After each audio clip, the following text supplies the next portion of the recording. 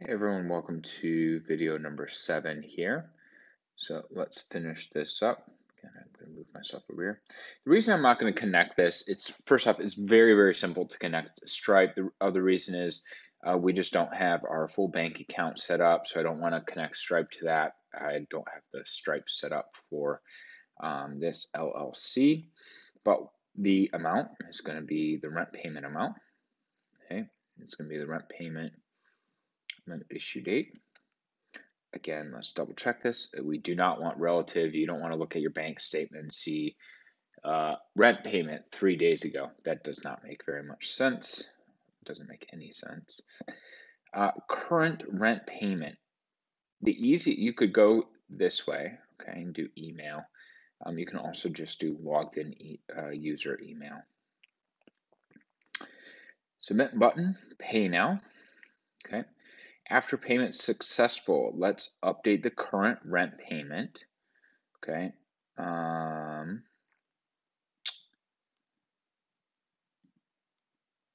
we're going to update this, and what we're going to do is say paid is true, right?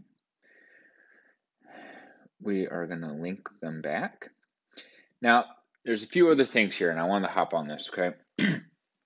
First thing is, one thing we can do is say the amount is the rent payment amount plus, or we might be able to do this in a formula, okay? Let's see, if, you can't do if. Basically, I think that there's a way that you can add that late payment fee on there, okay?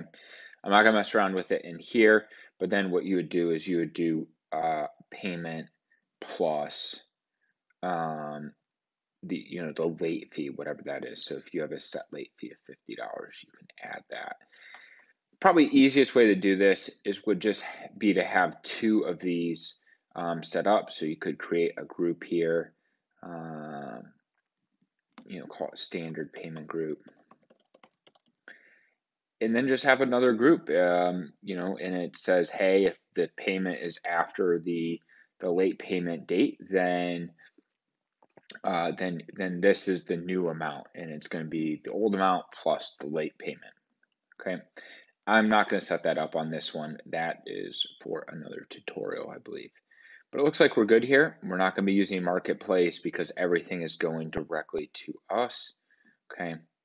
And that will take them back, and that should mark their payment as paid, which will take it out of there.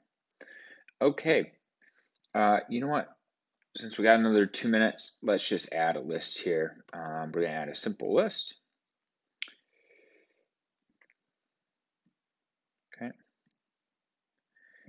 And this is going to be a list of their maintenance requests. Okay. Again, we want to filter it to the user. So logged in user property maintenance, logged in user maintenance requester. So we'll check all of our lists here and double check that we have filtered to the logged in user. Okay, we have. All right. Let's add the title, maintenance request name. In the subtitle, let's add a status. Okay. Again, I don't think that we need, a picture here. And let's give the list a header.